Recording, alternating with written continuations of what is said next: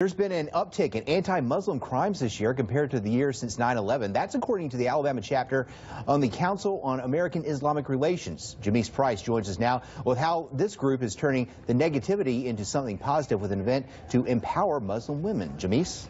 Yeah, John, they met to challenge these stereotypes and to work to combat anti-Muslim crimes. This meeting comes just a few months before the election, and this is a hot political climate, so they wanted get the message out there soon. After being silent for years, Muslim women are speaking up, sharing what it means to be a Muslim woman right now in this country. Muslim women are the ones who see the brunt of this Islamophobia and anti-Muslim sentiment. Literally over the weekend, we saw 3 attacks with Muslim women. It was a part of a conversation sparked by CAIR-Alabama.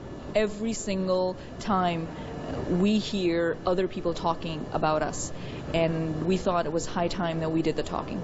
And so they did. When I wore the scarf, I experienced a lot of, indifference and a lot of, I had stares. From stories of battling bigotry and stereotypes to hearing messages from entrepreneurs, activists, and political leaders, all meant to empower, educate, and engage. Many, like 18-year-old Rowan Akashawi, left feeling inspired and motivated to keep the conversation going. I personally use this, like I said, as a means of walking example. I want you to come ask me questions. I'm a very big advocate for this kind of cause. When you see people that are being oppressed on a daily basis, and I have a very soft heart, I just can't just sit there and to try to change people's perception about, this false preconceived perception about Muslims.